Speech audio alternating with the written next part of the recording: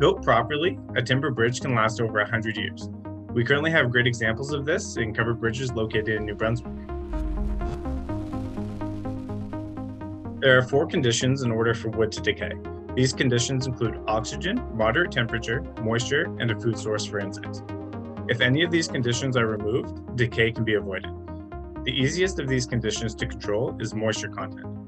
Careful design details that shed water away from the structure and allow airflow for quick drying can keep moisture contents low enough to prevent decay.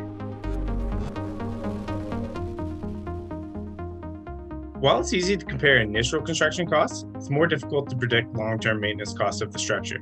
Through a recent research project on timber bridges, it was found that the maintenance costs on the bridge, regardless of the building material, were similar. There are many advantages to timber bridges, which include low initial cost, low self-weight, rapid installation, environmental benefits, and fatigue resistance.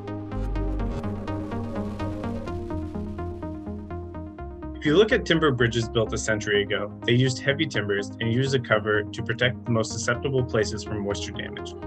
Now, modern timber bridges are built using glue lamp technology treated with an oil-based preservative and careful design considerations that allow the structure to keep a moisture content low enough to prevent decay.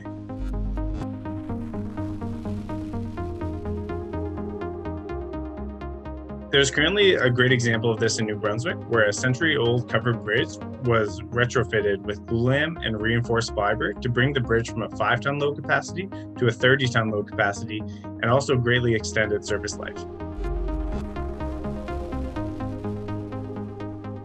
A recent example of a modern timber bridge can be found in Nepean, Nova Scotia, just outside of Amherst.